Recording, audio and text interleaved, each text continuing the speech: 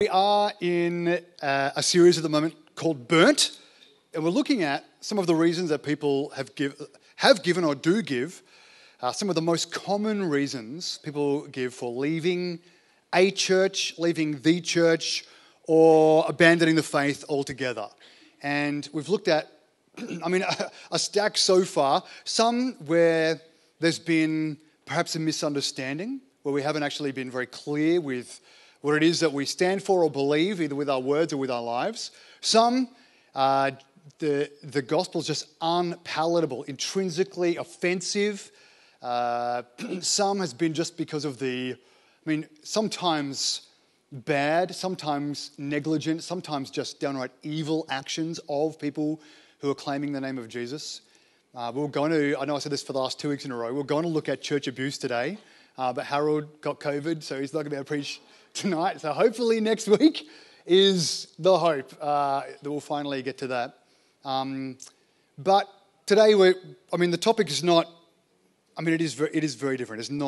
It's not about abuse at all, but it is one of the ones that consistently has come up in the last 30 or so years in the top 5 or 7 reasons that people give for this is why I've given up on church. I still might have a faith, but I've given up on church, or I've given up on Christianity altogether. And that is because of the issue of the church being full of hypocrites. Church is full of hypocrites, so I left the church. Or church is full of hypocrites, so how can I believe anything that they say? That's what we're looking at today. Just a few notes on this. I did a quick autofill on Google. Why are Christians, let's see what comes up with Google. Number 1 was, why are Christians being persecuted, which I was very surprised about. Number 2, why are Christians so judgmental? On Twitter yesterday, I actually saw in the last week or so, there's been a bit of controversy around the role of chaplains in schools, specifically in the eastern states, but across the country. Someone wrote an article about it, to which a Christian, it was a really good article, I thought, answered, well, here's a few reasons why chaplains are actually awesome in schools. But after that good article was written, the author of the original article posted a tweet saying, I have just received the most horrific abuse from people about this article that I wrote. And some of the responses to her comment was, that's Christian love for you right there. Or, Christians are wonderful inside, aren't they? Another one said, how very Christian of them. Who needs haters when you have Christians' love? And the author wrote, well, actually it wasn't a Christian, it was, they call it a right-wing nut job, which was a new phrase for me. But all this to say that it seemed like the majority of people assumed it was Christians, and that assumed that Christians would be, although professing love, would actually be spewing hate. There's a recent survey conducted of adults who don't attend church, not even on holidays, so non-Christians, non-churchgoers, not even like Christmas and Easter like nominal Christians, and have found that 72%, so almost 3 in 4 people outside the church looking in, thought of the church as being full of hypocrites. Nearly 3 in 4 said of the church, full of hypocrites. And yet, more than that, 78% of them said they'd be willing to listen to someone who wanted to share their beliefs about Jesus. The same number of people, the same percentage, 72%, who said they think the church is full of hypocrites, also said, I have a belief in God. But they're not going to the church to find out anything more about this God in whom they believe, because the church is full of hypocrites. They'd be willing to hear someone talk about Jesus, but not willing to go to church because it's full of hypocrites. And is this familiar to anyone? Has anyone come across this? Either in your, you don't have to say yes. This is more of a rhetorical question, but you can answer eternally if you like. I've heard this, even in our church back in the early days, back when we were predominantly a young adult church. I was in my early 30s when we first started this church 10 years ago. And the average age of the church for the first maybe 150 people would have been about 22 years of age. And one young bloke came to me one day. He'd been around the church community for a little while. Not a Christian, but really seeking. And he said, I don't think I'm going to keep coming to church because I see my friends, not just here, but predominantly old school friends he knew from a bunch of different churches around the place. So they come to church on a Sunday and lift up their hands.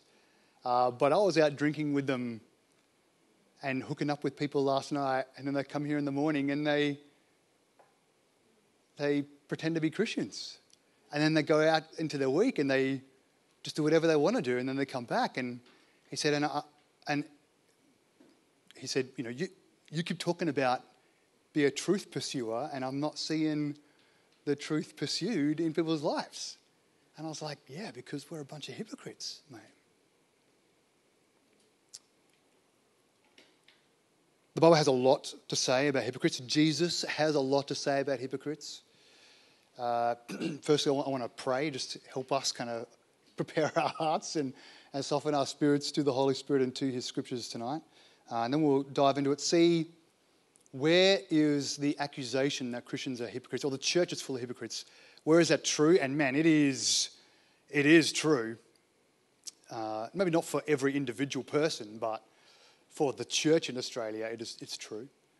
I might see maybe what are some antidotes and how might we be a better witness for these people who have left the church or abandoned the faith, or the hypocrisy of the church has prevented people who otherwise would love to find out about this God in whom they have some belief or some acknowledgement that there is a God, and yet won't go to Christians because of the hypocrisy of the church. So let's pray.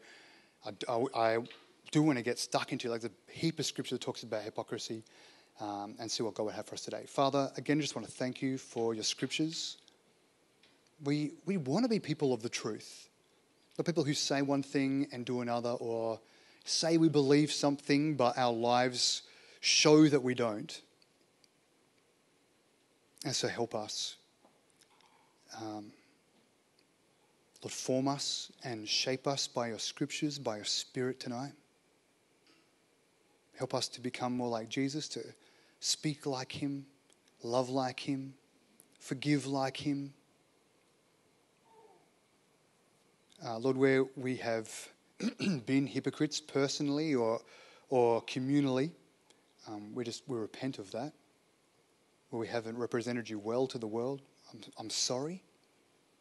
And so help us today, again, to become more like Jesus, in whose name we ask. Amen. So what is a hypocrite?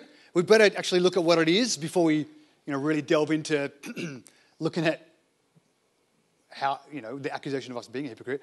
Hypocrite, this word in Australia, I think at least from my perspective, in Australia, in our culture, is one of the worst insults you could levy at someone. So to say to someone that you are a hypocrite in Australia, you're pretty low, actually, on the totem pole if you are a hypocrite or known to be a hypocrite. We don't have time for hypocrites in Australia. The word hypocrite comes from a Greek word.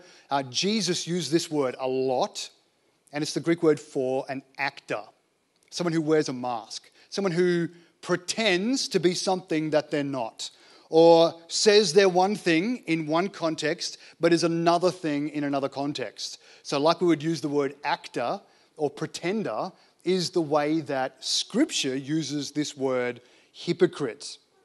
Somebody who wears a mask specifically was the connotation as we read it in Scripture. And his way to think about hypocrisy is when you profess something that you don't possess. You profess it with your mouth or with your words that you don't possess with your life and with your actions. Jesus had a lot to say about hypocrisy. He reserved his most striking criticism and condemnation for the hypocrites, especially the religious scribes and Pharisees, those who would have been in the church of their day, studying the scriptures, trying to, in some sense, at least live up to those scriptures, Jesus had the most stinging rebuke for them, and then he said, you are pretenders. He called them whitewashed tombs. So from the outside, you're beautifully painted, you look nice, but on the inside you are dead bones on the inside. What's on the inside is not the same as what is being professed. The hypocrites of Jesus' day proudly displayed their piety, their holiness, their righteous deeds in public, but inwardly they were far from God. Here are some of the things Jesus called out as hypocritical. It's not a small list. He said, giving to the poor to be recognized by others, call them hypocrites. Praying in public to be recognized as God's man, hypocrites. They used to pray loudly in front of others so that people would look at them and go, wow, what a holy person. Look at their phenomenal prayers. Hypocrite. Letting everyone know that they were fasting to get recognition by others. So Jesus said, when you fast, don't do what the hypocrites do, where they're in ash and sackcloth and ash and sunken faces and going around like, oh, I'm so hungry. Oh, I'm so hungry because I'm holy and fasting. Oh, I'm so hungry. He said, hypocrites, pretenders, no holiness there at all.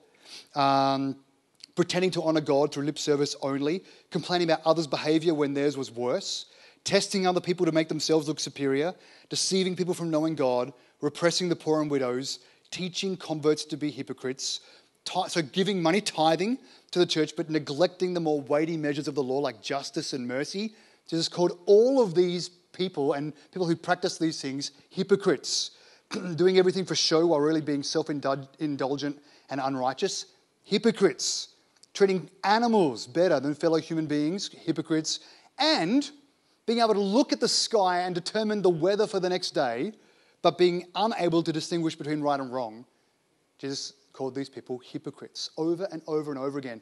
Actors, pretenders, hypocrites, specifically to the most religious of the day. So, one more thing. Matthew 24. Jesus shows us that God will judge the hypocrites. Matthew 24:51. That God is more angered by hypocrisy from those claiming to represent him and yet represent him falsely than the ones who rejected Jesus because of the hypocritical Christians. He says it would be better for you to tie a heavy stone around you and cast that stone off a cliff into the water and drown than to cause one of these little ones in your hypocrisy to stumble. He was biting against hypocrites because hypocrisy is incredibly, incredibly destructive, to where even in our day we can look at these, just the data, let alone the anecdotal stories that we know of people who have walked away from the faith or from church because of hypocrites. We see it even in the data that the same number of people who think the church is full of hypocrites believe in a God but can't find any more information about him because they won't go to the ones who know him, or won't go to the ones who know him. Who are the hypocrites? Are you a hypocrite? Am I a hypocrite? What does the Bible say? The Bible says, yeah, we are hypocrites. Which, from an Australian perspective, just to hear someone say you're a hypocrite is like, oh, that's so stinging in our culture. Because we don't want to be a hypocrite. What does Scripture say? Isaiah 9. Everyone is a hypocrite. Everyone is an evildoer. Every mouth speaks folly. There's no escaping it. Because we all do it. None of us lives up to, let alone do we not live up to God's righteous requirement. We don't even live up to our own requirements and our own rules and our own hopes for ourselves. Let alone living up to God's righteous requirements. If it makes you feel any better, even Paul, he writes a big swathe of the New Testament. He writes to the Roman church and he says, I know how you feel. I don't do the things that I do want to do, and I do the things that I don't want to do. It's like, I'm a hypocrite too. That's not true. I should say, that's not to try to make us feel better. We don't want to be hypocrites. Christians shouldn't be hypocrites, actually. At least not in the way that our culture perceives us as being hypocrites. Culture looks in from the outside into the Christian church and sees a bunch of people that say, I'm better than you and you are evil. You should be more like me. This is what people think Christians believe. And then when they see Christians behaving poorly, they say, see, you hypocrites? You think you're better than me? You think you're better than us? You've somehow climbed this moral threshold, and from your perch from up on high, you look down on the rest of us with your moral superiority. This is how people perceive Christians because we've done a terrible job collectively of clearly articulating the gospel and then living it out. It's not their fault that they think that we're hypocrites, because they think the gospel is be a better person. They think the gospel is come and study these scriptures and you'll discover the secrets of life, unlock them, level yourself up and become a better person. And as you become a better person, some sort of karmic thing happens where because you're better, you're going to be healthier and you're going to have a better off life. And the issue or the devastating part of it is that there are Christians who say these things, or people who claim Christ who have a terrible understanding of the gospel.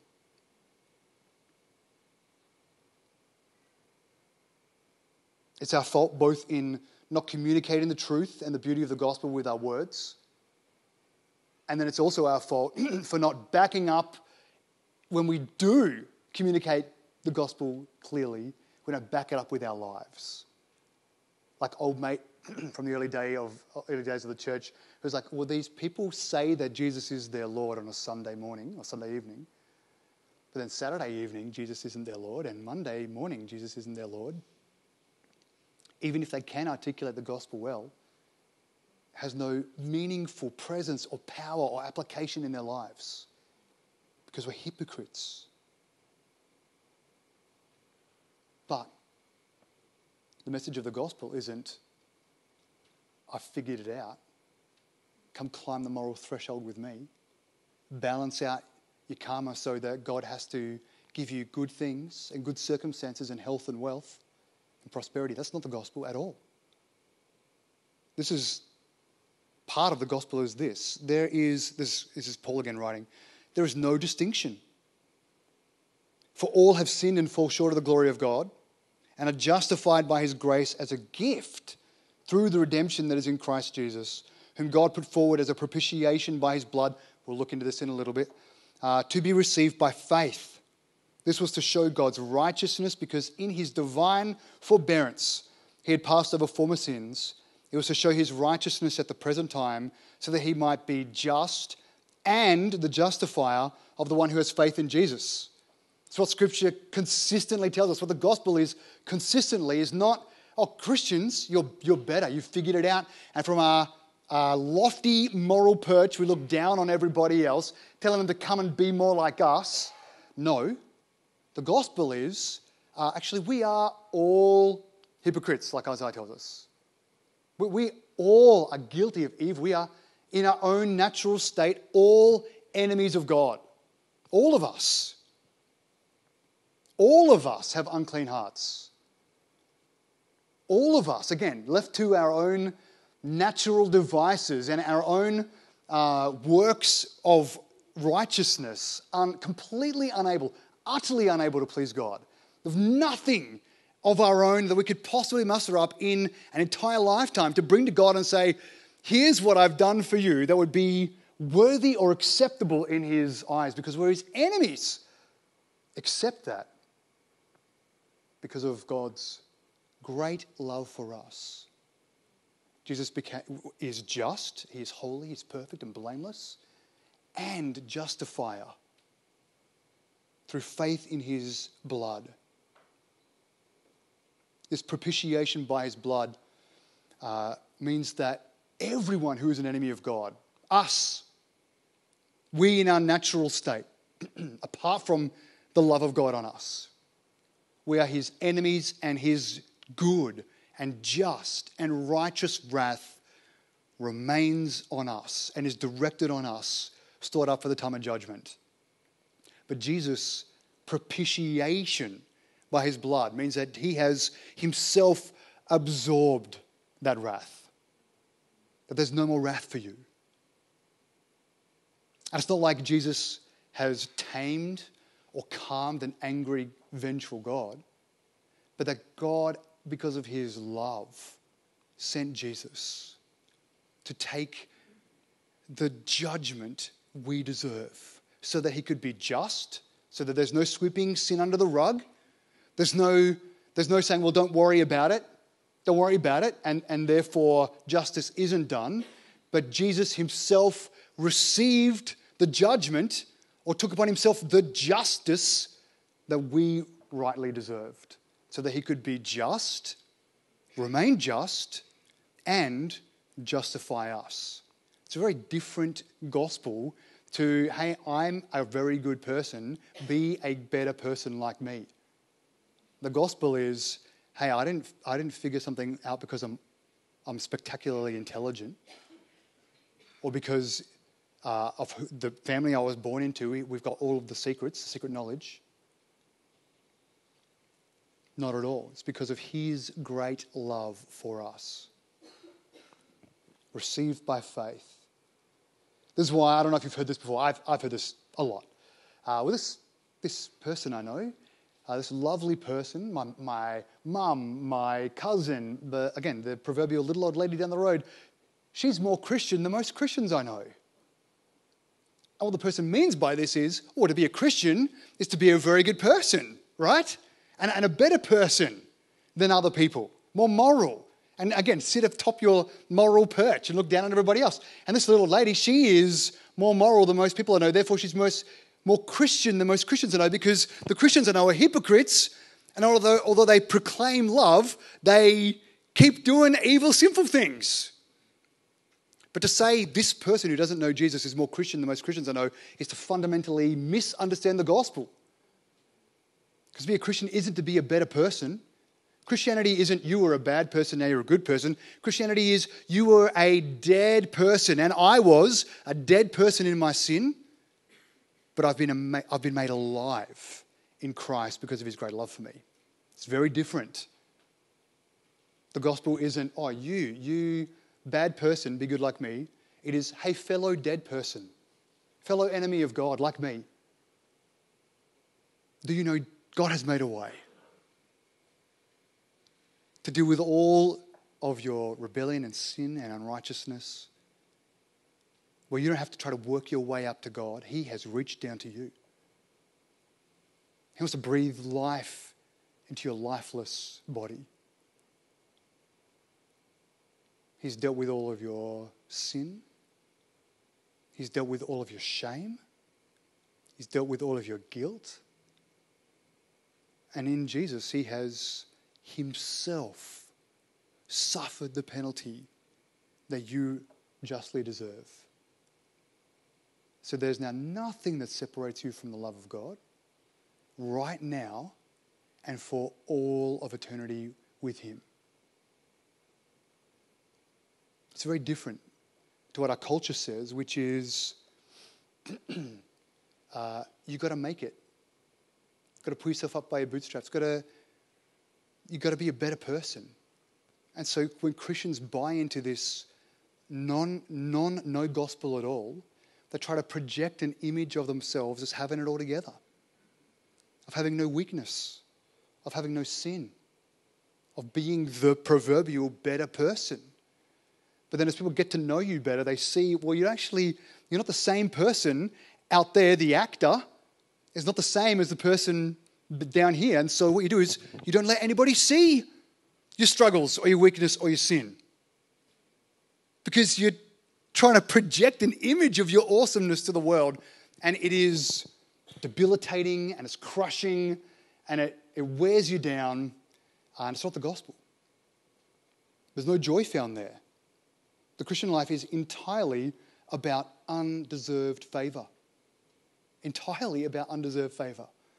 So why would we pretend or try to project ourselves to be better than we are when God has already dealt with our sin? Like He's already dealt with all of this, the mess and the stuff, and overcome all of that, all of the mess of our lives, all of the rebellion and the sin and the evil in our hearts with His own love.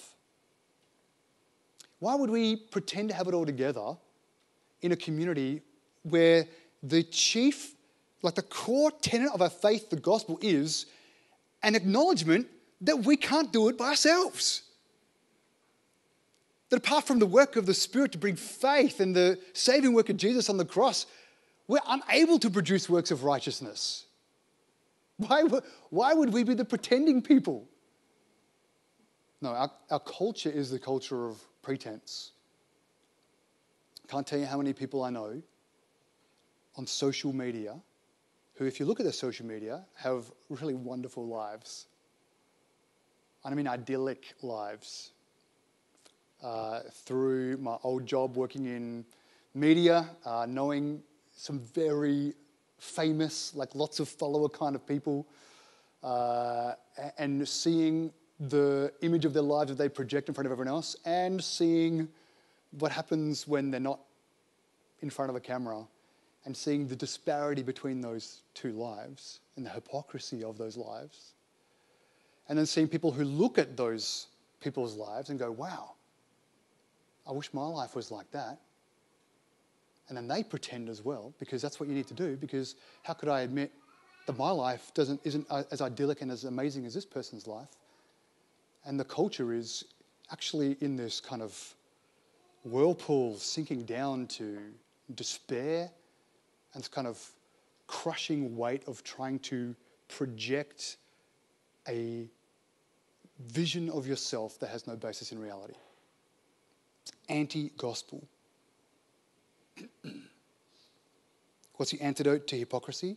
The antidote is we don't hide our shortcomings, but rather we boast in them. This is what Paul writes about how do we put the gospel on display. Like if the gospel is core to our life, the gospel is the power unto salvation. How do we put the gospel on display in our lives? We don't hide our weakness like our culture does. We bring it into the light. This is what Paul writes, 2 Corinthians. On my own behalf, I won't boast, except in my weakness. He does a small humble brag. He says, though if I should wish to boast, I wouldn't be a fool, for I'll be speaking the truth, but I'll refrain from it so that no one may think more of me than he sees in me or hears from me.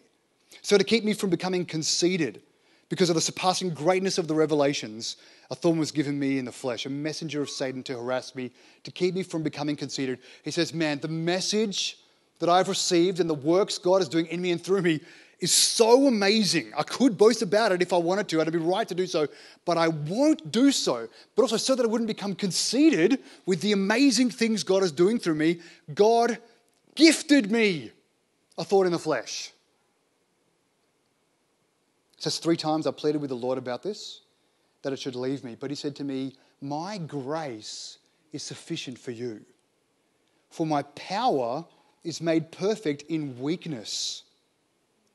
So Paul says, therefore I will boast all the more gladly of my weaknesses, so that the power of Christ may rest upon me. For the sake of Christ then, I am content with weaknesses, insults, hardships, persecutions and calamities, for when I am weak, then I am strong. So our culture, and we have, to our detriment and to the detriment of our witness, we've bought into this deadly culture of trying to hide our weakness and present our strength. And the times when we do present our weakness is when we have gotten past it. This is such a stupid thing that we do as Christians. When we're having a difficult time, we retreat from Christian community because we want to project an image of having it all together, because surely that's what God's blessing looks like, right? And if I'm weak, if I'm broken, if I'm struggling with sin, then obviously I'm not an overcomer, even though Paul writes in Romans 8, it's in our weaknesses and in our persecutions that we are more than conquerors, but that's another sermon. We try to hide away from these things, and then when we have overcome them, Then we can come back to our Christian community and say, oh, praise God, I overcame this struggle. I overcame this weakness. I overcame this addiction. It's foolishness. Where is the power of God? My power is made perfect in weakness. And my grace is sufficient for you. And so don't hide your weakness. Paul says, I'm not going to boast about the great things God is doing in me, although he does boast about those things for the glory of God. He says, I'm going to boast in my weakness. Because when I bring my weakness into the light and show you my weakness, then what I'm really doing is showing you that God is the power. That it's not because of me. It's not because I'm intelligent and figured it out. It's not because I climbed the moral threshold and got over this kind of karmic high jump. It's none of those kinds of things. I haven't twisted God's arm, figured out, again, some sort of cosmic loophole. It's because of the grace and the goodness and the power of God in me. He says that's why we need to bring our weakness into the light. That's why we need to show and bear one another's burdens, like he writes to the Galatians, and so fulfill the law of Christ in giving our burdens to one another and bearing the burdens of each other. How can we do that if no one is sharing our burdens? Hypocrites. We've got to do it. The power is in our weakness. And we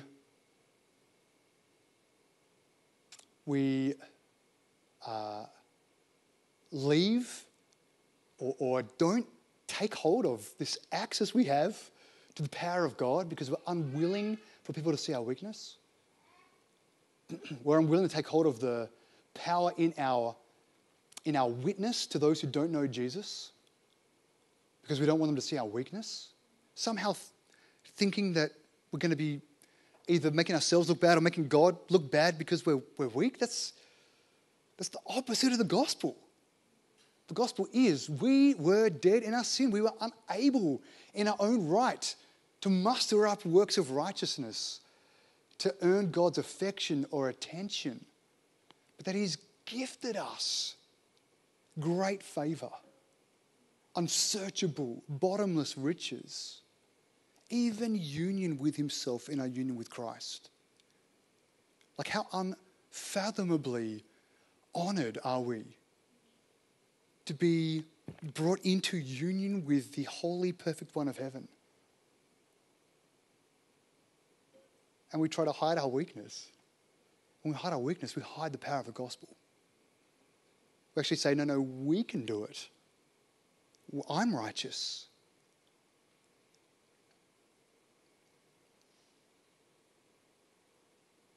How do we avoid hypocrisy? I've got 7 ways. I've got to try to rip through them, but it's worth thinking about. Number 1, apply the gospel in your life. The gospel is the power unto salvation. Absolutely. But it's also the power for life today. Understanding and applying the gospel prevents us from becoming conceited when things are going really well, and prevents us from being crushed when things are going poorly, or when we just can't seem to break through and overcome this sin, or when all circumstance seems to be going to crap. The gospel reminds us of God's love for us. And when we're doing awesome in life, the gospel helps us from becoming conceited and just shows us again our desperate need daily of a saviour and our total inability apart from the Holy Spirit in us and Christ's finished work applied to us to do any work pleasing to God. So be open with your struggles. Bring them into the light. Boast in them. Show people your weakness and show people how God meets you in your weakness. Confess your sin to one another and show how God has come and covered over all of your sin. The frustrating part of it is we are the people who don't need to hide our sin from each other. Because we're the ones who know we are sinners. We're the ones who, that's the foundation, actually. After God's love foundation, the next thing is we don't deserve his love because we're sinners. Why would we hide our sin from each other when we're the ones who know we're sinners? And God has overcome our sin. One of the, in the early days of planting the church, we immediately broke into discipleship groups. One of our discipleship groups, an older gentleman who I really respect came and visited one of those groups one day and came to me the next day and said, "Oh boy, you've got a big problem in your church, Don. In this group, all these guys are just talking about the sins that they're struggling with. It's just really, it's unbelievable that they would talk about these sins so freely. They're real sinners." And my comment was, yes, absolutely. And they're bringing those sins into the light. The disinfecting power of bringing them into the light, exposing them so that they could see the gospel at work in their lives. It's actually, it's so countercultural. And he was like, oh yeah, everyone should be like that. How freeing it is to actually be known, to not just be known as the veneer. And I have to protect and carefully curate this veneer, lest anyone see behind and just live in perpetual fear that someone's going to see behind the mask and see to the real you. Oh, put all that aside, folks. Please apply the gospel every day. Lay down those masks. Lay down the veneer. Be known. Be known and not judged. Because everyone you confess to is also a sinner, once an enemy of God, radically saved by grace. We're all in it together. We looked at this last week. There's no comparison of kind of righteousness in our own self-righteousness. That spectrum is just a line, and we're all on it.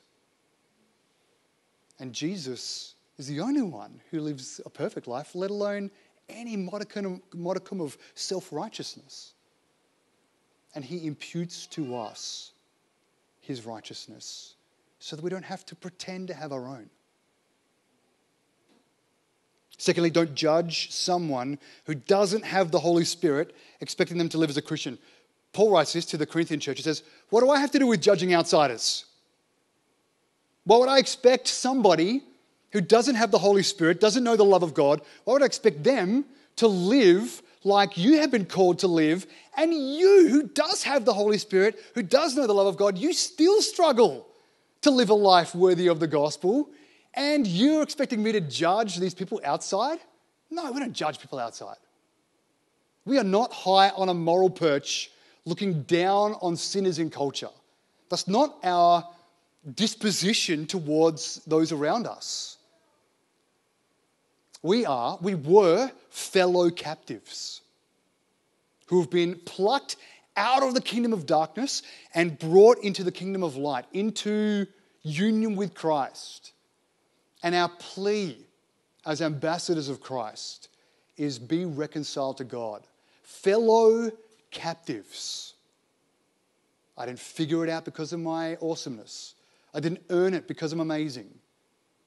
God's love found me, and God's love is pursuing you. Come and receive his mercy and his grace. That's our call. That's our cry. If God hasn't done any internal convicting, you're judging. Your harshness. I'm not saying don't present the truth. I'm saying your harshness, your criticism will only come across as unloving if God doesn't do a work. Thirdly, if you're going to compare, and I don't recommend you compare, but when you do, compare weakness with weakness. Don't look at someone else's awesome Instagram, TikTok, Facebook, whatever else, that is carefully curated and looks amazing, and compare their highs of highs to your lowest internal hidden lows. It's crushing. Don't compare at all. Don't compare at all. And certainly don't compare your highs, the best of what you do, or your intentions when you fail with someone else's failure and weakness. If we're going to compare, Paul helps us again in Corinthians, if we're going to compare ourselves, we compare ourselves to Jesus. And like he writes to the Romans, we have all fallen short, all of us. We tend to view other people's sin as worse than our own because we can justify our own. But Jesus clearly calls this hypocrisy again. He says, you hypocrite, Matthew 7. First take the log out of your own eye, then you'll see clearly to take the speck out of your brother's eye.